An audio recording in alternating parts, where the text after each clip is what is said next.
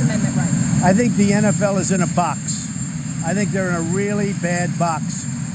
You look at what's happening with their ratings, you look at what's going, I mean, frankly, the only thing that's doing well in the NFL is the pregame, because everybody wants to see what's going on. The NFL is in a very bad box. You cannot have people disrespecting our national anthem, our flag, our country, and that's what they're doing. And in my opinion, the NFL has to change. Or you know what's going to happen? Their business is going to go to hell. The First Amendment. Do you oppose the First Amendment? Okay?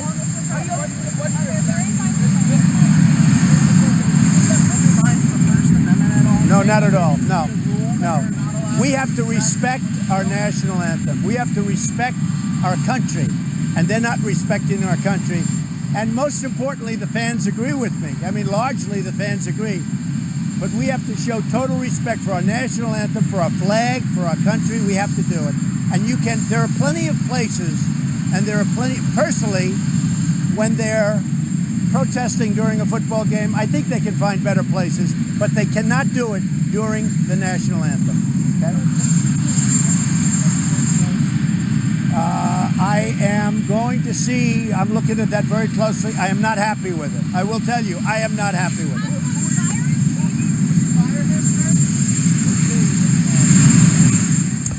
All right, so there's the